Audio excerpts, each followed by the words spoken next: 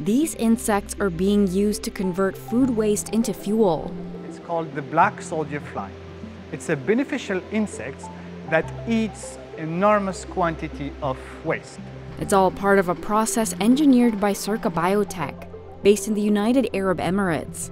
The company is breeding thousands of black soldier flies, which they say could help tackle a global environmental problem.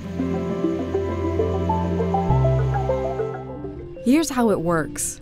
Workers bring in food waste to Circa Biotech's warehouse in the Al Ain Desert. That food waste is processed and fed to the black soldier flies. So 5 days later, they grow to this size.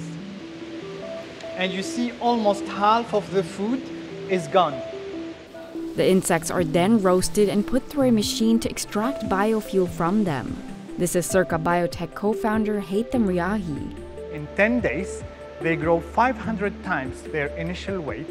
They eat all the food waste that we give them.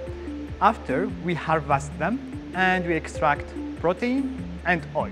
Riahi says the protein they extract is used for animal feed, and from the oil, they produce sustainable aviation fuel. The company also harvests the flies' eggs to breed more of them, meaning the cycle can continue. Here, as you can see, are the eggs that they laid. Okay, so we recover them in those wood stacks, and this is what will be hatching. So what will be hatching out of these eggs are small larvae.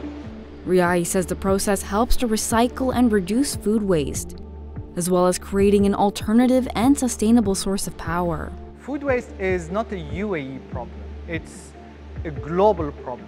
Just to know, 1/3 of the food produced globally is wasted, and a major part of it ends up in landfills.